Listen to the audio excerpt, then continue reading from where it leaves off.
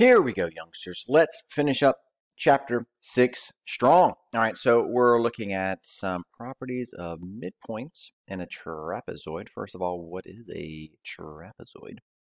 So it is a quadrilateral, and then we have base 1 and base 2, and then we have legs on the side, and these are considered base angles here. We also have an isosceles trapezoid, very similar to an isosceles triangle. We have two sides that are congruent. But in this case, it makes the bases parallel to each other. And when this happens, we have certain properties where these base angles that are, I would say these, I guess, the upper base. It depends on the way you're looking at it. And then we have lower ones. These will be congruent to each other. And in relation to the ones that are not congruent, they are supplemental, so that they are their sum is equal to 180. And then we also know that these diagonals are congruent to each other. And so we're going to be using these characteristics to solve these things. And so here we're looking to find the mid segment. And in doing that, we simply add the bases and divide by 2 or multiply by 1/2. You can see it written each way. And so I'm given my links to my bases. I simply add them, divide by 2. Done. Next up, we are looking at the angles here, so highlighted in green, making it very easy to see that these are congruent to each other, and then the upper ones are also congruent to each other. But in order to find them, we have to realize that they are supplemental, so that's why I'm subtracting from 180 to get that 100. Mid-segment again, so we're adding those divided by 2. Bingo. And then here, we're going to do that same thing. So I'm still adding these bases, dividing by 2. And it's equaling the midsection. All right, so that's still the same setup, except we're solving for a variable. So we multiply by 2 here, that gives us 6x. I add 4 and 36 to get 40. Solve, and I get 8.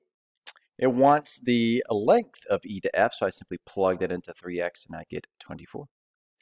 Now we're looking at a kite here. So this, what is highlighted in green here, these angles are congruent to each other.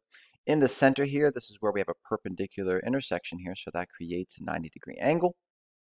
And then here, we're looking at how do we find this measure of angle 2. Since this is 90 degrees, and we've kind of formed a triangle here, all right? So we know that this is 50, so we know that all of these have to add up to 180. So I already have 90, so I just go ahead and subtract 90 from 180 to get 90. And then I know that these angles have to add together to be 90, so I just subtract 50 from 90, and that gives me the measure of angle 2. Here we have more of the same here. So all of these angles here in the middle, highlighted in yellow, are 90. And then these diagonals, they bisect the angle, so these must be congruent in green. And then 2 is going to take the same route from before. So we've got a triangle here. We already have 90 degrees away, so instead of subtracting from 180, I just subtract from 90. 48 is the other angle, so I subtract it, so I know that the measure of angle 2 as well as angle 4 must be 42. More of the same here with this kite problem. All of these in the center are 90 degrees in yellow, and then we're going to be kind of taking that same thing. So, as you can see in fuchsia, looking good, 8 and 10, those are also going to be congruent, so same thing here. We have these smaller triangles, and we know that one angle is 90, one angle is 42, so we subtract from 90 to get 48 for both of those. We follow that same thing for 7 and 9, except we're subtracting 90 and 38. Voila. Here, these base angles are congruent, so we set them equal to each other. Solve for x, bada boom. Same thing here. We're setting up this mid-segment, so we're adding our bases, dividing by 2, equaling our mid-segment, which is x. Multiply by 2 here to get 2x.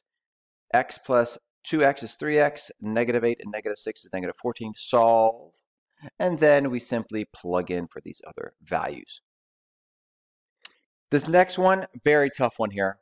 Top 3 hardest problems on the planet. So the first thing you're going to want to do highlighted in yellow here, set these equal to each other. So we do that here. We find out that x is 45. And even though we're halfway down there, we have to do this middle segment here in red here.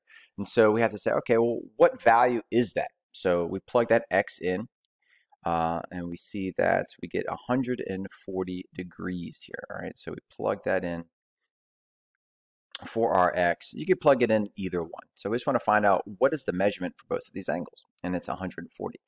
So we now know that if we add up y plus 5y minus 50, that has to equal that difference. So we know that 40 degrees are hanging out there somewhere. So we subtract 180, 140.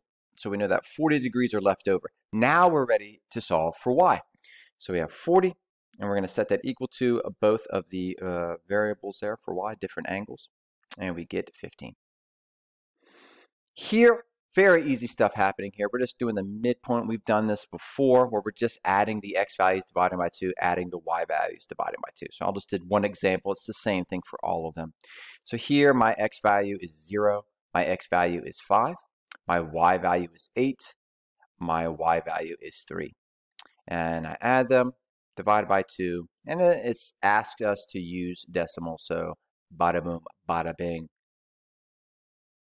And this one, we're just simply graphing them. So just find the graph that has a at 1, 2, as you can see here, and then so on and so forth. We see it, and then we have to see if it fits the definition. So scaling is where all sides have different lengths. Isosceles, where two sides are congruent, and equilateral, where all sides are congruent. And then in our last one, same thing here. We're just graphing this, and we see we have an isosceles trapezoid. And then we just make sure we pick that.